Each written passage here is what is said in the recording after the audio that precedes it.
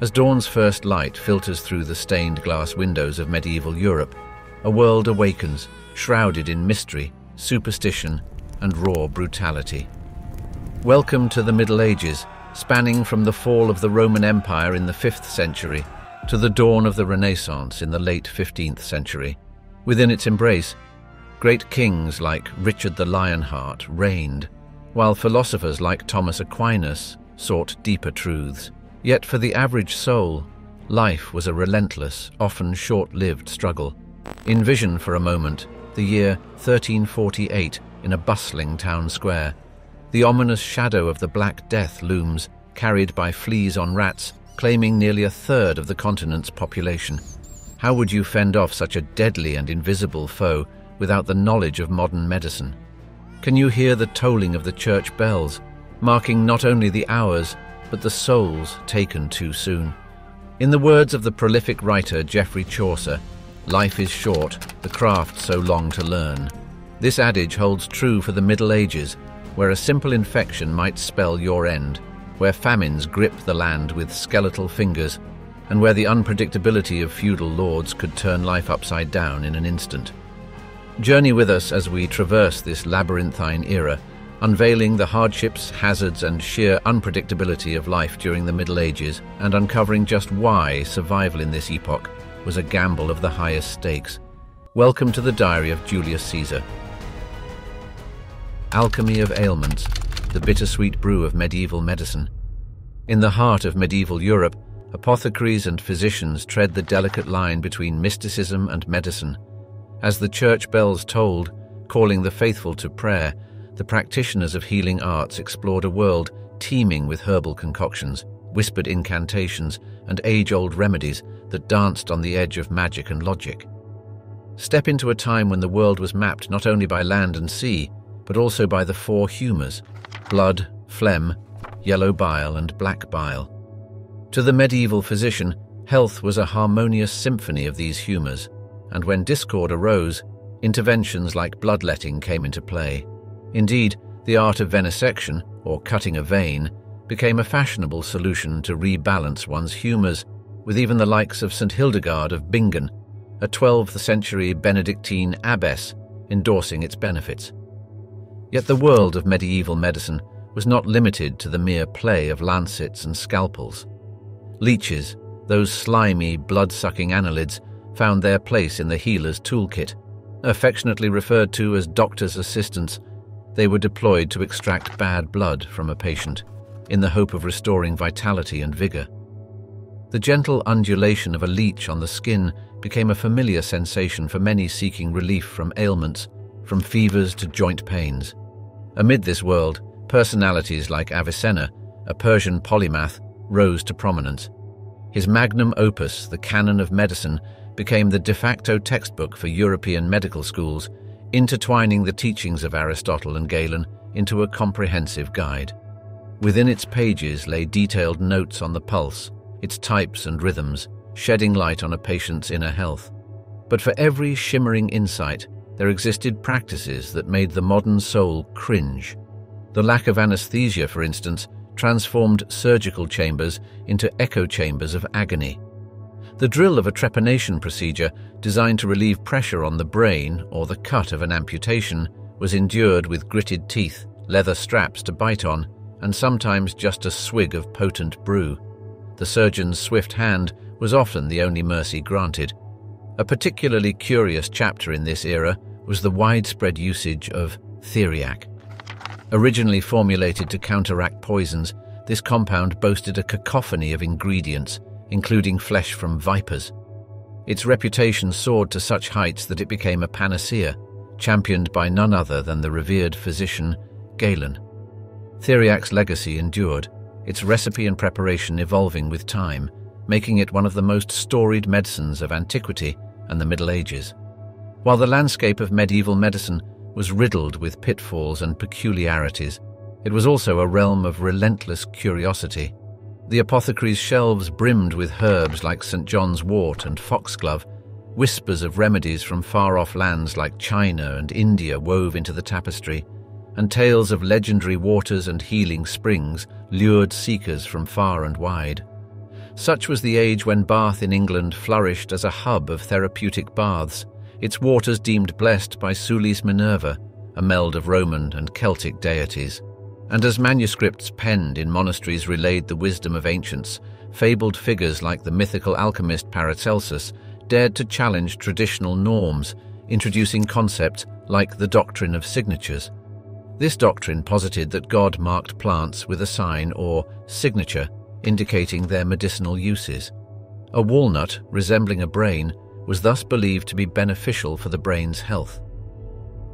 Shadows of justice, crime and punishment in the medieval tapestry. In the cobblestone streets of medieval Europe, a tale unfolded, shrouded in both terror and intrigue. It was a time where justice wore a different face than what we recognize today. The justice system of the Middle Ages, rife with its own peculiarities, was both a spectacle and a stern warning to those who dared defy the moral code of the era. Dive back to the 12th century, to the bustling streets of London. Here, one might find the infamous Tyburn tree, a gallows where public executions became the order of the day. Whispered among the crowd, one could hear tales of the legendary outlaw Robin Hood defying the system, much to the chagrin of the Sheriff of Nottingham. The story, while romanticized in countless tales, drew its inspiration from the stark reality of the time. Centuries prior, King Athelred of England had sanctioned the blinding and mutilation of criminals. This decree, known as the Laws of Ethelred, became the precursor to the penal system's brutal treatments.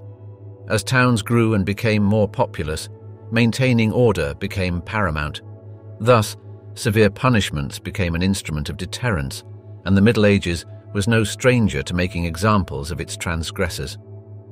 While London had its Tyburn tree, France had its own infamous monument to justice, the Bastille. Originally constructed as a fortress in the 14th century, it was later used as a state prison. Here, prisoners weren't just common criminals. Over time, it became a detention centre for high-profile inmates, including the ill-fated Marquis de Sade and the enigmatic Man in the Iron Mask. Across the waters in Italy, justice had its own distinctive flavour.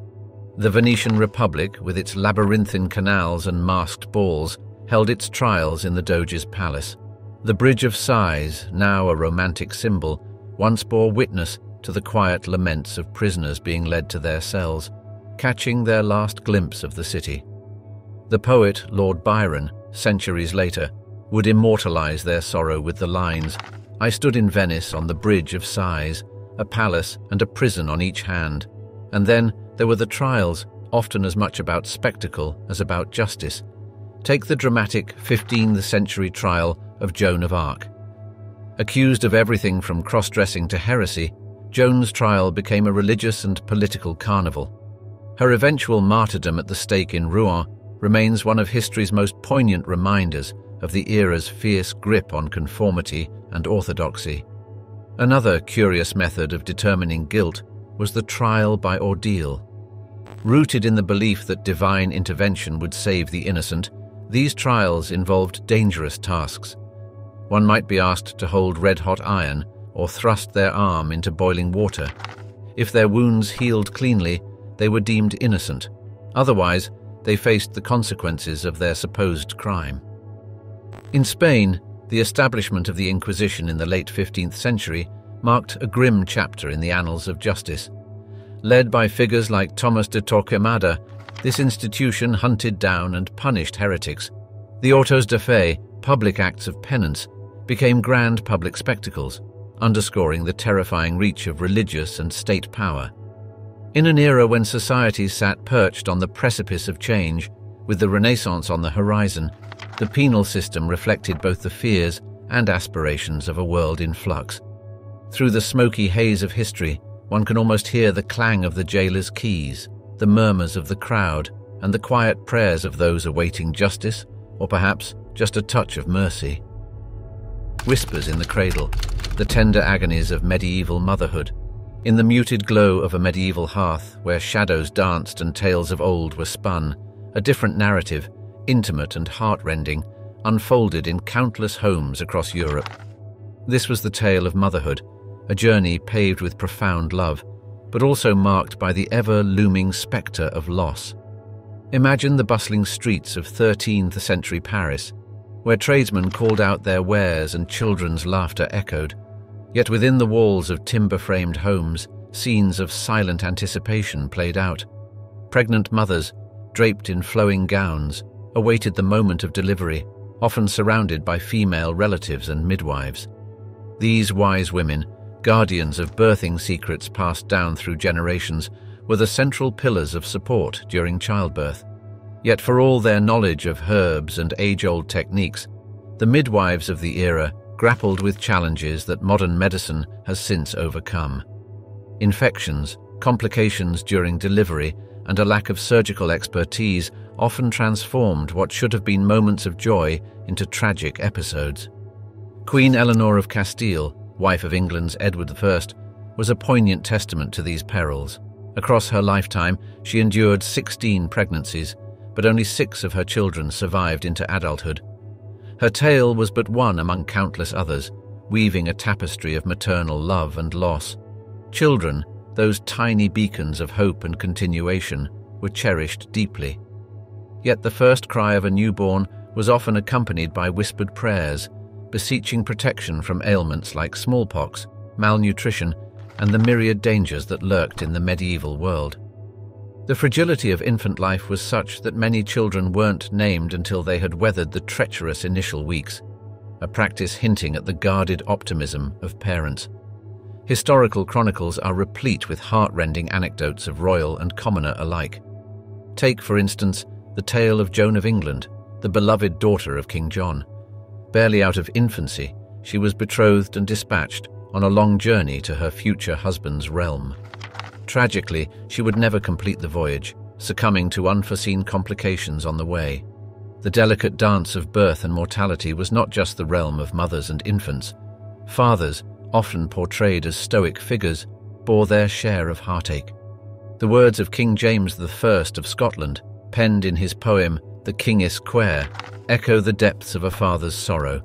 Fortune has her honey mixed with gall. Such sentiments found resonance in countless households, where the joy of a child's birth was often tempered by the weight of uncertainty.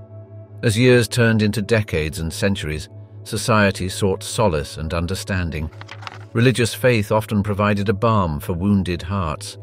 Baptisms were hurriedly conducted, ensuring that even if a child's time on earth was brief, their souls would find eternal peace. Graveyards, those silent custodians of memories, bore witness to the scale of loss.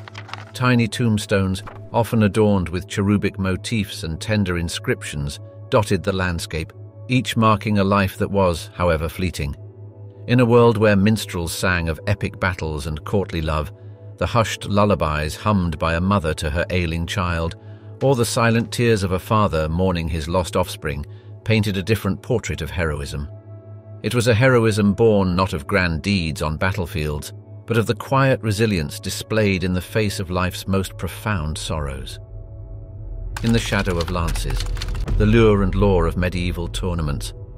Amidst the tapestries of medieval Europe, where troubadours serenaded under starlit skies and courtly love flourished, the thunderous echoes of hooves and clashing steel painted a starkly contrasting scene.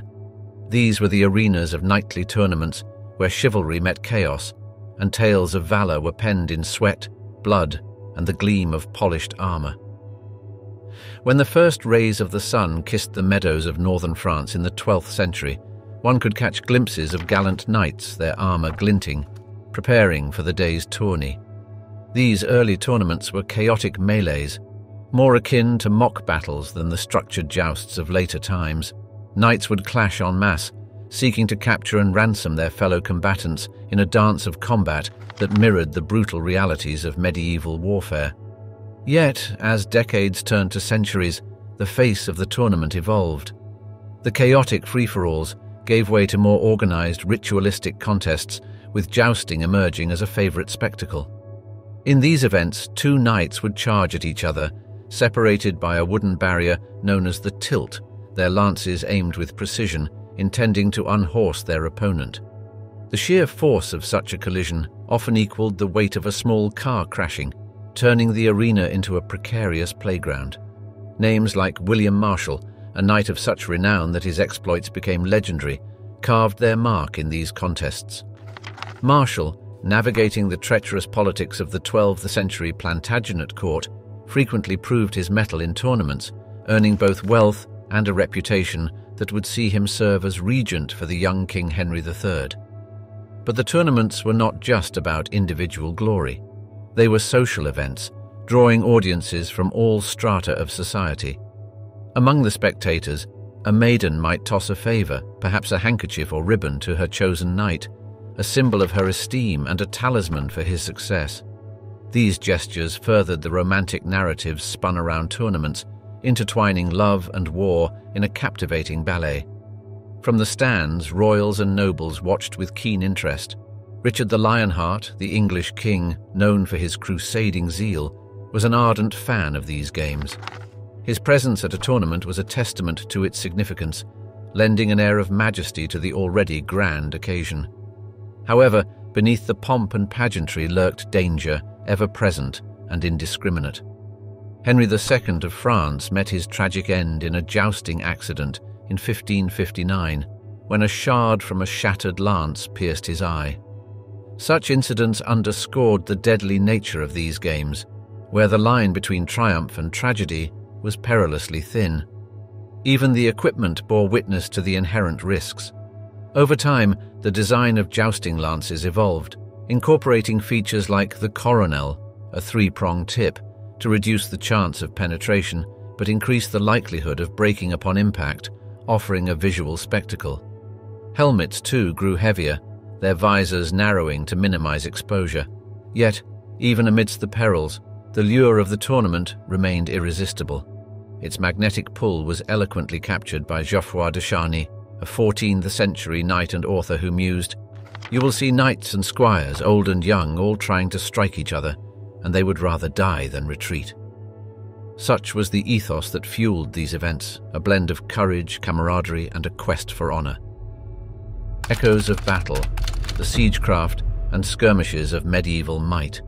The wind whispered tales of heroism and tragedy as it swept through the battle-scarred landscapes of medieval Europe, a realm where the clamor of steel rang incessantly and where towering walls served as both protectors and prisons. The Middle Ages, with its rich tapestry of conquests and defenses, was an epoch where kingdoms rose and fell with the ebb and flow of wars, sieges, and endless conflicts. In 1066, a date forever etched in the annals of history, the Battle of Hastings saw William the Conqueror sail from Normandy to English shores. His triumph transformed England, but the conflict did not end at Hastings. The Norman invaders had to lay siege to many English strongholds to solidify their dominion.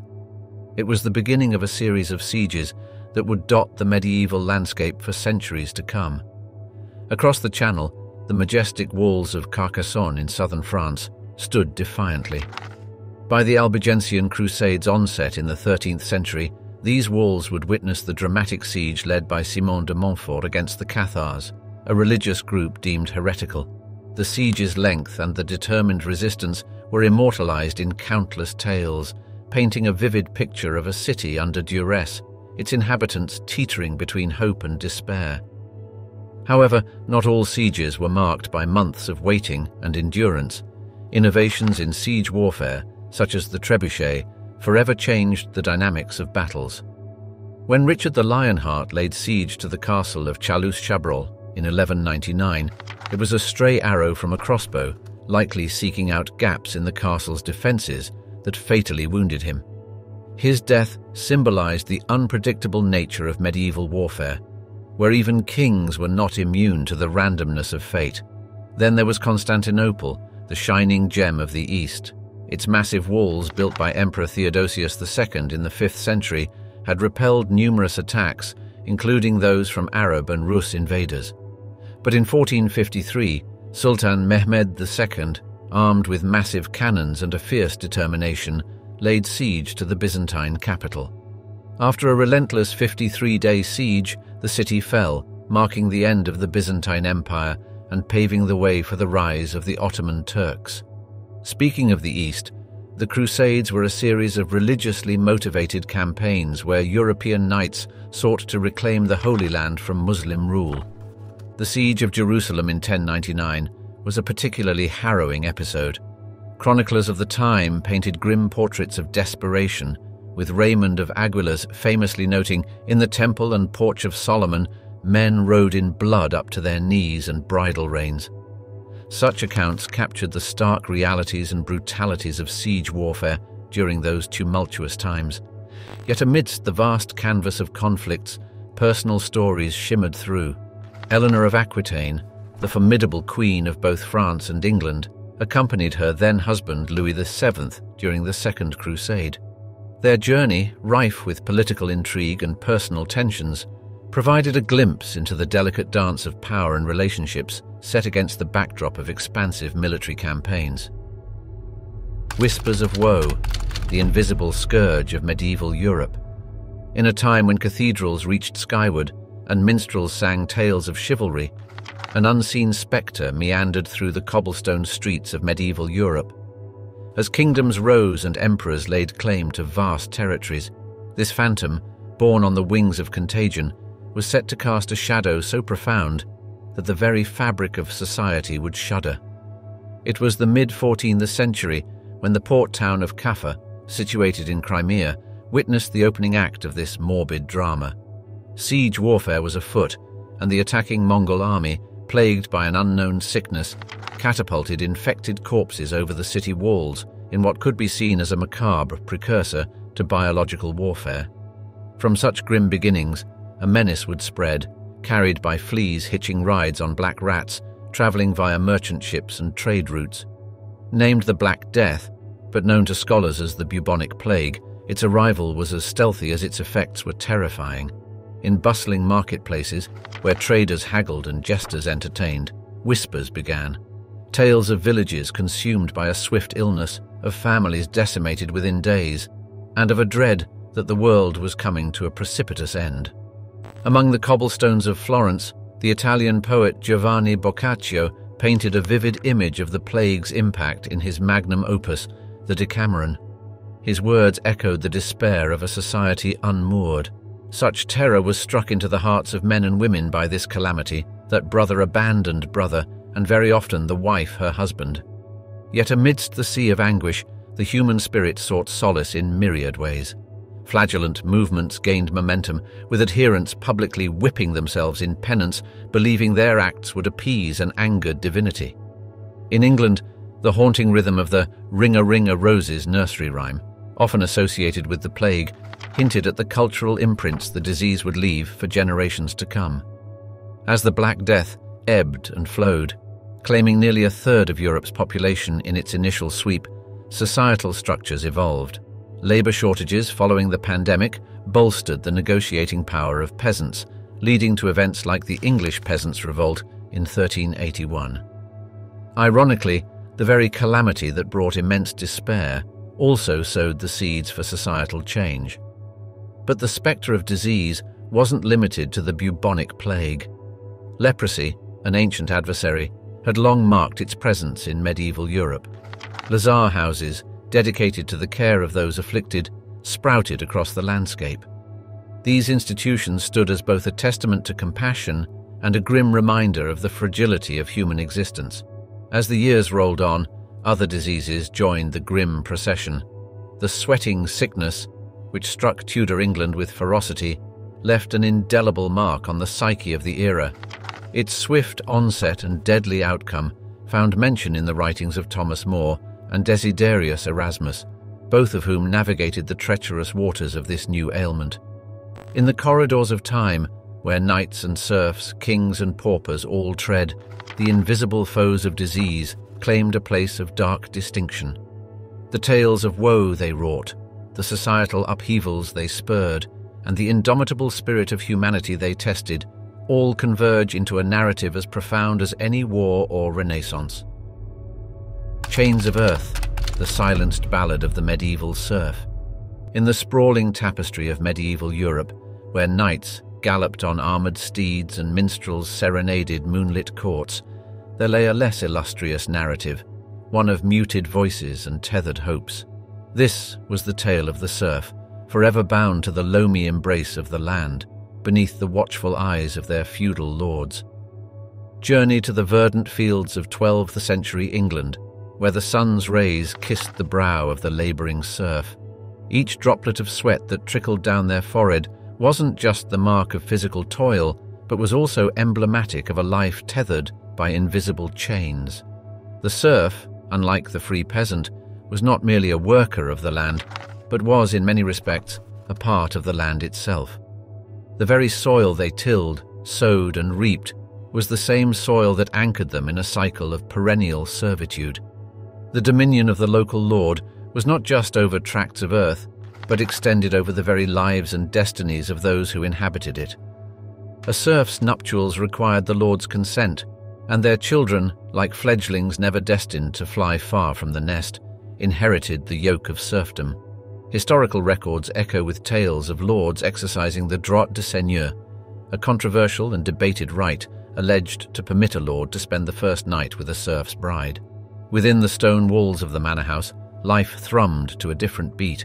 Here the lord, often a vassal to a more powerful noble or monarch, played the dual role of protector and benefactor. In return for the serfs' unyielding labour, he provided them with parcels of land to cultivate, protection from marauding bands or neighbouring feuds, and a semblance of justice in his court. Yet, the scales were often imbalanced. The famous Domesday Book, commissioned by William the Conqueror in 1086, chronicled the vast lands and resources of England, cataloguing serfs as assets, akin to livestock or chattel. Their worth was measured not by their dreams or desires, but by their capacity to toil and yield. From the heart of France emanated tales of serfs like Pierre, who, in a bid for freedom, fled to burgeoning towns, believing urban legends that a year and a day in the city could break the shackles of serfdom. Some found new beginnings, while others discovered that the shadow of their past loomed large, even in the labyrinthine alleys of medieval metropolises. Sprinkled amidst these chronicles were moments of muted rebellion and quiet resilience. The ballads of wandering minstrels, while often singing praises of valiant knights, sometimes carried the undertones of serfdom's sorrows. One could hear whispers of emancipations, where entire villages negotiated charters of freedoms, buying their way out of bondage. Such tales, though sparse, offered glimmers of hope in an otherwise overcast horizon. The voices of serfs, though stifled by the weight of feudal chains, found resonance in later epochs. Historians like Mark Bloch delved into the annals of serfdom, seeking to amplify their narratives and place them center stage in the grand theatre of history. In the heart of medieval Europe, as empires rose and cathedrals touched the heavens, the serf, with hands calloused and spirit unyielding, carved out a life between hope and despair. Theirs was a ballad of earth and endurance, a song of silent strength that echoed through the corridors of time, reminding future generations of the price of freedom and the indomitable will of the human spirit. Echoes of faith, the fiery trials of the medieval soul, amidst the sprawling landscapes of medieval Europe, where cathedral spires pierced the heavens and Gregorian chants resonated in sacred corridors. The human soul found itself enmeshed in a relentless struggle. It was an age where faith was both shield and sword, illuminating the path for many while casting shadows upon others. The dawn of the 12th century bore witness to the shifting contours of Christendom. As theological debates raged within cloistered halls, the streets outside brimmed with whispers of heresy. Cathars in southern France, with their dualistic beliefs contrasting starkly with Orthodox Christianity, found themselves at the storm's epicenter. Albi, a quaint town drenched in Occitan culture, became synonymous with the Cathar heresy, eventually giving rise to the term Albigensian. Their beliefs, viewed as a challenge to the very foundation of the Church, ignited the flames of the Albigensian Crusade, where towns like Béziers were consumed in both metaphorical and literal fires. Yet the Cathars were not alone in their ordeal. Across the Channel, in the verdant Isles of England, tales of persecution painted the chronicles. A prominent figure of such narrative was Marjorie Kemper, a mystic and visionary. In her book, Marjorie spoke of divine revelations, her fervent tears, and impassioned pilgrimages. Yet, her unorthodox expressions of piety often landed her in the crosshairs of suspicion as she danced on the precipice of heresy. Venturing eastward, the tales took on a different hue. In the heart of Iberia, where the echoes of the Reconquista still lingered, the harmony of coexistence began to wane. Jews, who had once thrived under Islamic rule, found their fortunes overturned.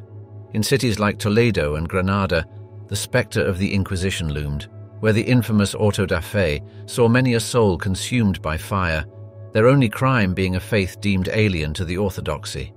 While Europe grappled with internal theological rifts, the call of distant lands echoed in the chambers of power. Pope Urban II, standing upon the pulpit in Clermont in 1095, ignited the passion of thousands with his call for the First Crusade. He spoke of the Holy Land, of Jerusalem's hallowed streets, now under the Seljuk yoke. His words, Deus vult, God wills it, became the clarion call for a generation of knights and peasants alike. Yet, as the Crusaders marched through Byzantine lands, places like Constantinople bore witness to the darker undertones of this holy endeavor, as friend and foe became indistinguishable in the throes of ambition and zealotry. Among the myriad voices of this era, one stands out, not for his sword, but for his pen. Peter Abelard, the famed philosopher-theologian of Paris, ventured where few dared, questioning doctrines and challenging established norms.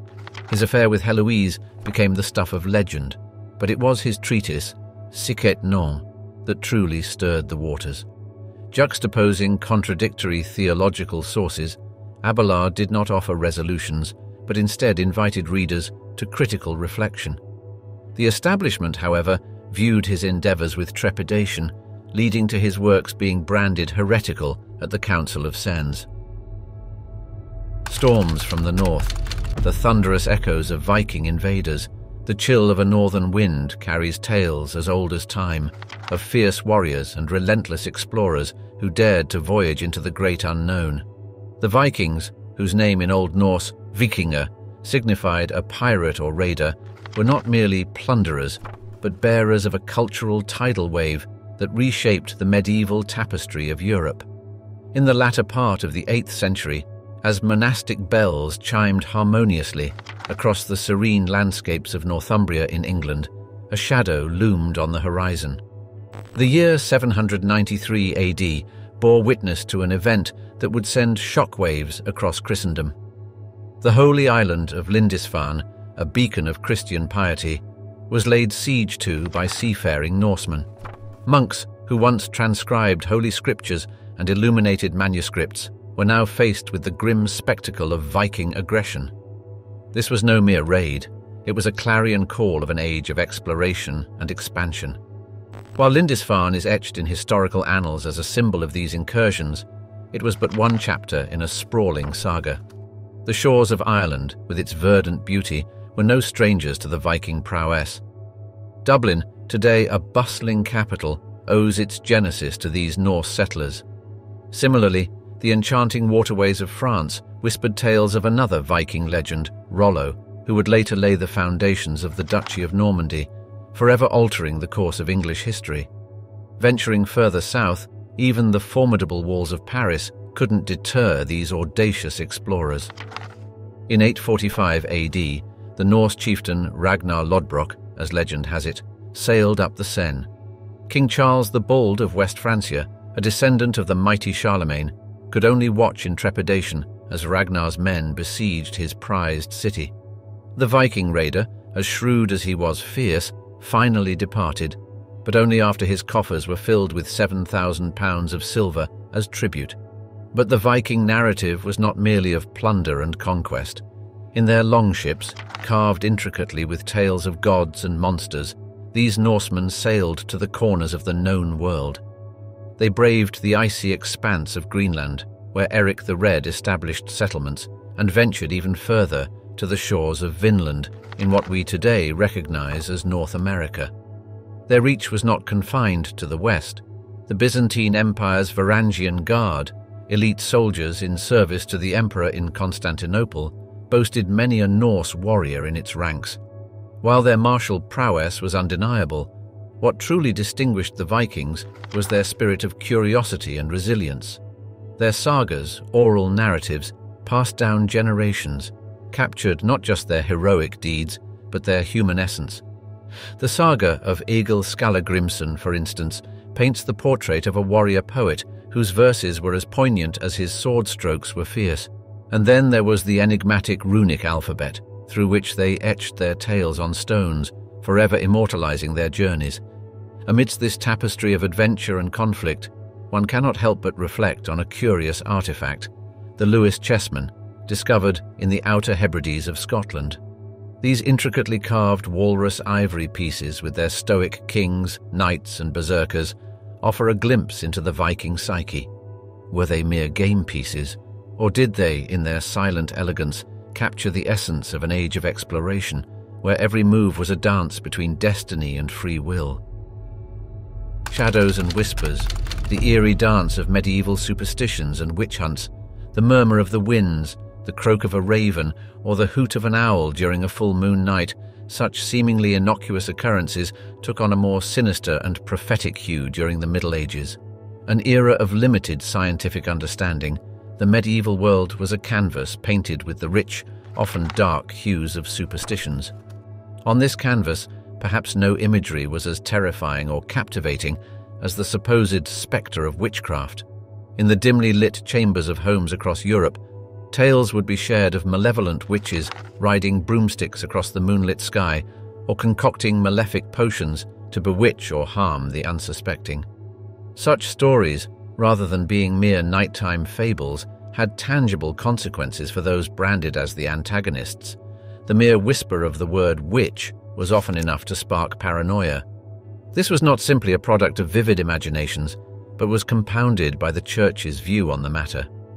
The infamous treatise Malleus Maleficarum, or The Hammer of Witches, penned in 1487 by the clergyman Heinrich Kramer, detailed the methods to identify, interrogate, and execute supposed witches. This tome, serving almost as a guidebook, stoked the fires of the witch hunts that would sweep Europe in the ensuing years. France's Joan of Arc, a symbol of hope and resistance against English occupation, was accused of heresy and witchcraft, her close relationship with the divine deemed suspicious. Despite her victories for France, the young visionary found herself tied to a stake in Rouen in 1431, her claims of prophetic visions and conversations with saints leading to her fiery demise. In the British Isles, fear of the supernatural was just as palpable. Scotland, with its rugged highlands and misty glens, was a particularly fertile ground for tales of the arcane. King James VI's obsession with the dark arts culminated in the North Berwick witch trials of the 1590s. After facing storms while sailing back from Denmark with his queen, James was convinced that malevolent witches were attempting to drown him. The resulting investigations saw over 100 people accused, with many facing torture and grim ends. Yet it wasn't just the elite or royals who were ensnared in this web of superstition. In the rolling countryside of Germany, an old herbalist providing remedies might suddenly find herself accused of brewing not cures, but curses. A midwife, after a series of unsuccessful childbirths in a village, could be branded a witch, believed to be siphoning away the souls of the newborns. Often, these hunts and trials had undercurrents of societal and political machinations. The accused were frequently outsiders, those who did not fit neatly into the societal mold, or individuals with whom there were old scores to settle. Accusations of witchcraft became convenient tools to marginalize and remove threats. This vortex of paranoia even consumed intellectual circles. The renowned philosopher Johann Weyer in the 16th century dared to challenge the prevailing notions. He posited that many accused of witchcraft were suffering from mental illnesses and should be cared for by physicians rather than persecuted. His progressive views, however, were met with backlash from contemporaries who viewed them as heretical. Harvests, hunger, and hope, the gastronomic gamble of medieval meals. Amid the tapestries of medieval tales woven with chivalry and conquests, the humbler stories of daily sustenance often remain overshadowed. Yet every bowl of pottage, slice of coarse bread and jug of ale tells a tale of a people constantly dancing on the delicate precipice of nourishment and need. The medieval kitchens, with their crackling fires and simmering pots, were a haven, especially in the unforgiving winters. But beneath the warmth and the alluring aroma, there lay a gamble, a game of chance with every bite and every sip. Without the conveniences of modern preservation, the food on the medieval table was often a double-edged sword, promising nourishment on one hand and potential sickness on the other. The art of food preservation was a blend of tradition and innovation. Techniques like salting, drying and fermenting were passed down through generations. Yet even these age-old methods were no match for the mercurial European climate. The hot summers could spoil stocks of grain, turning them mouldy and giving rise to ergotism, a deadly condition popularly termed as St. Anthony's fire. This condition, a result of consuming fungi-infected rye bread, led to hallucinations, painful seizures, and in many instances, gangrene. If the threat of diseases wasn't daunting enough, the spectre of famine loomed large, casting shadows of despair. The years 1315 to 1317, known as the Great Famine, saw relentless rains ruin crops across northern Europe. Rivers flooded, cattle drowned, and granaries turned into rotting cesspools. Chronicles of the time, like those by the Welsh priest Adam of Usk, recount tales of desperation where families abandoned their homes, and people resorted to consuming horse meat, dogs, cats, and, in the darkest of times, even fellow humans. Yet even in abundance, not all was merry. The flavors that graced the tables of medieval Europe were a curious blend. A favorite treat was the stockfish dried cod from the far northern seas, often beaten to tenderize before cooking. With no access to tomatoes, a New World discovery, the sauces were thickened with bread and seasoned heavily with spices like pepper, cloves, and cinnamon, not just for taste, but in the hope of masking any onset of spoilage. Wine, considered safer than water due to the fermentation process, was consumed in abundance, though often watered down. However, without knowledge of pasteurization, milk was a risky drink, leading to a preference for cheese and butter. Royal feasts, though grand in their spread, weren't without risks either. King John of England, the very monarch who signed the Magna Carta, is believed to have died in 1216 from dysentery, possibly contracted from feasting on a surfeit of peaches and new cider. Medieval markets, bustling with vendors peddling their produce, were a sensory overload. The lack of oversight meant adulteration was rampant. The baker might mix in chalk or sawdust to stretch the flour supplies, while the alewife could be diluting the ale with dubious water sources. Indeed, these practices gave birth to the assize of bread and ale in England, a set of regulations stipulating the price, weight, and quality of these staple items. Despite the perils, there was an indomitable spirit, a resilience that defined the medieval populace. They embraced their humble lentils, beans, and grains, making the most of what the seasons granted them. The monastic gardens flourished with herbs, not just for healing, but also for adding zest to meals. Rivers of rue, the sullied streets of medieval metropolises. In the dim alleyways and bustling marketplaces of medieval European cities, a mosaic of human enterprise came alive, punctuated by the calls of merchants, the clatter of horse hooves, and the peals of church bells. Yet, underneath this tapestry of life, there flowed unseen rivers, rivulets of refuse, remnants of repasts, and reminders of the rudimentary understanding of sanitation of the time. The idea of a clean, cobbled street would have been as fantastical to a medieval denizen as a flying carriage. The streets of cities like London, Paris, or Rome, though vibrant hubs of commerce and culture, bore little resemblance to their modern counterparts.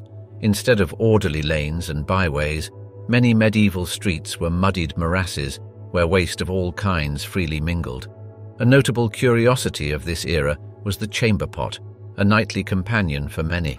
Come dawn, its contents would often find their way out of windows with a customary cry of "Gardez l'eau," watch out for the water, a precursor to the modern-day heads up. This unsavory morning ritual, especially in crowded cities, meant that pedestrians needed more than just a keen sense of direction. Agility and quick reflexes were just as crucial. While some medieval cities did boast rudimentary drainage systems, they were often poorly maintained and inefficient. The Cloaca Maxima, the grand sewer of ancient Rome by the time of the Middle Ages, had become a choked shadow of its former self. Similarly, in London, the Fleet River, which once was a navigable waterway, had turned into a sluggish stream of sludge due to the indiscriminate dumping of waste. But why this general apathy towards cleanliness? One reason was the prevailing medical theories of the time. Grounded in the humoral theory, where the balance of the body's four humors determined health, environmental cleanliness was not directly linked to personal health. Thus, bathing, which was a communal and social activity in Roman times, dwindled in popularity. By the time of the plague of 1665, a well-meaning pamphlet advised Londoners to forsake public baths, lest by the use of the hothouse the humours be rarefied, the pores of the body opened, and so rendered more susceptible of the contagion. Historical figures weren't immune to these sanitation challenges either. The grand palaces of monarchs, with their gilded chambers and tapestried halls, had their own issues. Versailles, the magnificent seat of the French monarchy, had no toilets for its thousands of courtiers. Instead, hallways and stairwells often bore the brunt of urgent necessities. In an attempt to combat the odours of the urban environment, a profusion of perfumes, pomanders, and scented handkerchiefs became indispensable accessories for the elite. Queen Elizabeth I of England, famed for her alabaster complexion, was said to bathe once a month, a frequency considered excessive by many of her contemporaries. Yet, amidst this olfactory onslaught, the seeds of change were sprouting. Visionaries like John of Salisbury in the 12th century criticised the filth of cities, likening Paris to a dung heap. By the 16th century, urban regulations began emerging, dictating where and how waste could be disposed of, hinting at an evolving understanding of urban hygiene. Whispers and wagon tracks, the slow dance of distance in the Middle Ages. In the grand tapestry of time, the Middle Ages unfurl as a chiaroscuro of events, moments of enlightenment interwoven with shadows of limitation. One of the more muted hues of this epoch was the challenge of mobility and communication. A journey that modernity might dismiss as a simple day's drive, in medieval times, could transmute into a perilous pilgrimage.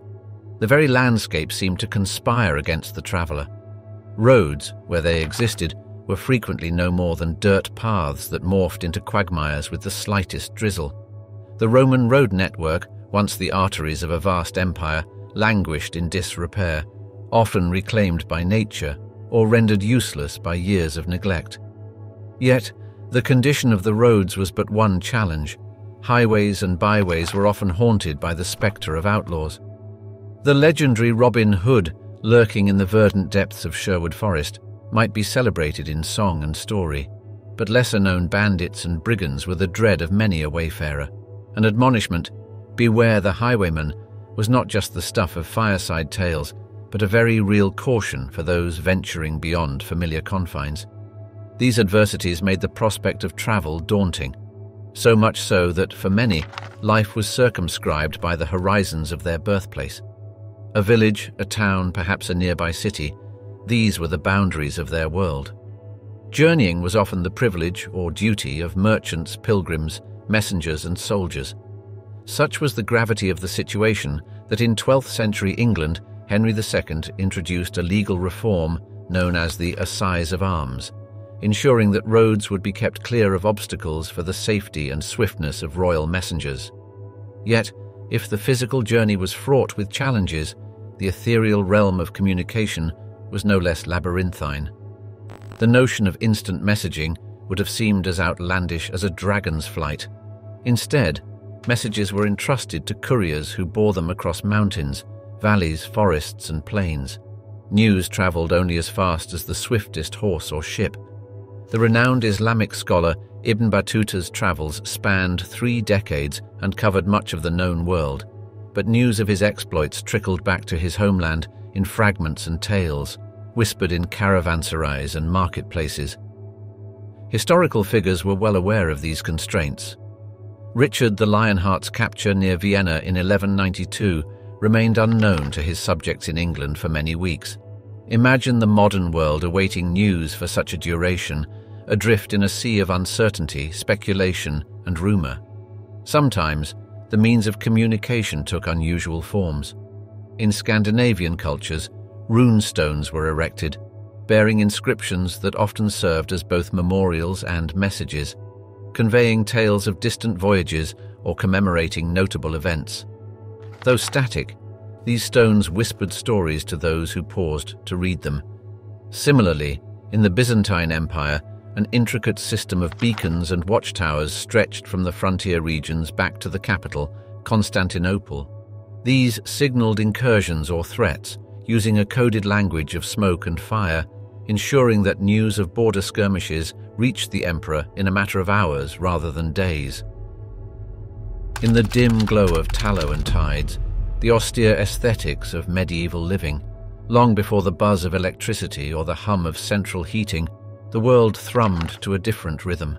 It was a world where the golden orb of the sun dictated the routines of daily life, and the silvery glow of the moon whispered stories in the hushed darkness. The Middle Ages, for all its tales of grandeur and chivalry, was also a time where the simple conveniences we take for granted remained far beyond the grasp of even the most opulent monarch. Each daybreak, across the tapestry of Europe, villagers would rise not to the blare of an alarm, but to the first light filtering through wooden shutters or the crow of the resident rooster.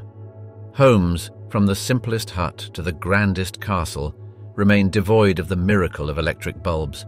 Instead, illumination came from flickering tallow candles or oil lamps, their dim glow casting long shadows that danced with the imagination, giving birth to tales of ghosts, goblins, and other nocturnal creatures. The renowned philosopher Thomas Aquinas, penning his prolific works, would have relied on such dim and smoky illumination, bending close to his parchment, straining his eyes in the meagre light.